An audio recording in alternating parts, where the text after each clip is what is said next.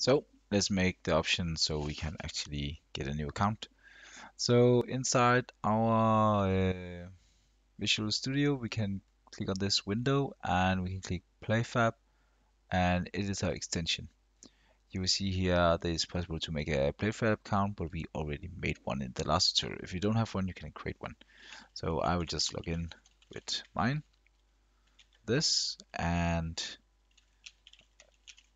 when you log in, you will see if you have the latest SDK installed. If you don't have that, you need to install it. Before making Playfab call, it must see what title. Then you have some settings. Normally, you will be able to see your currently title here, but it's not done refreshing yet. So we have some studios here, tutorial studios. So we can pick that one, and we have the Playfab tutorials.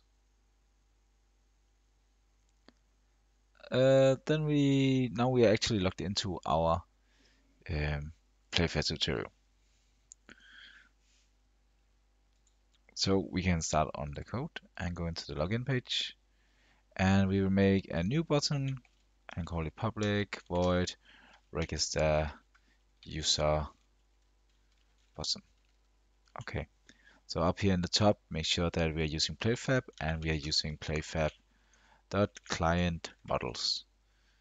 So Playfab works a bit different than the regular way of coding, so that's something we need to have some focus on. But let's start making a var request equal to new register play user request.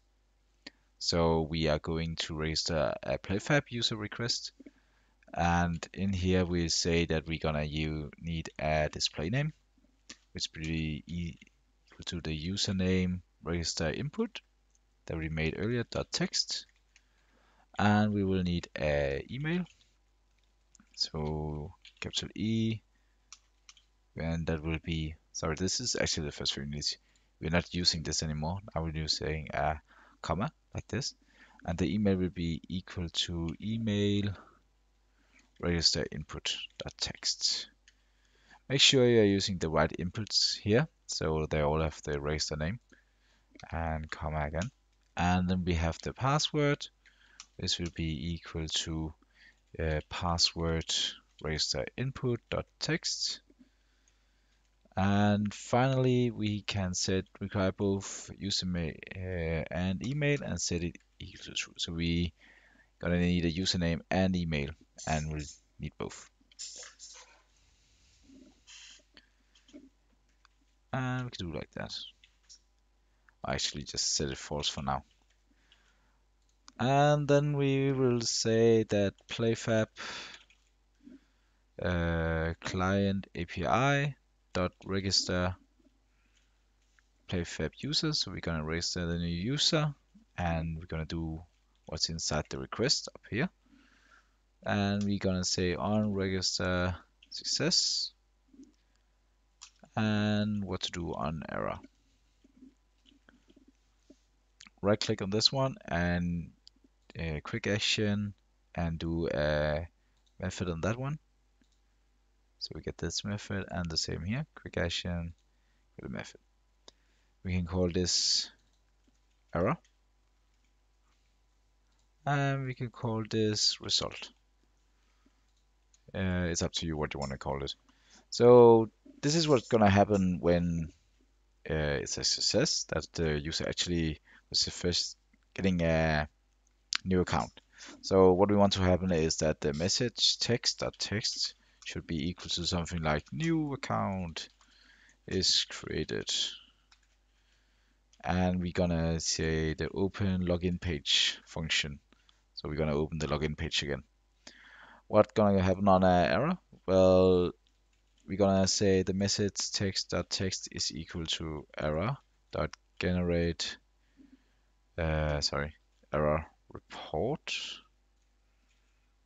error message like that.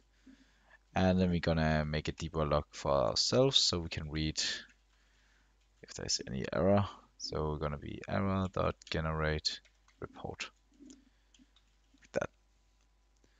This will be our function, so we're gonna ask for display name, email, password. It is mandatory that the password is over 6 letters, so you can make like a if statement up here that if the user kind of don't enter, so you can like make a if statement, if password is less than 6, message text is equal to too short password or something like that. Um, but for now, let's just do this. So we have the register page, login page, and open the register page.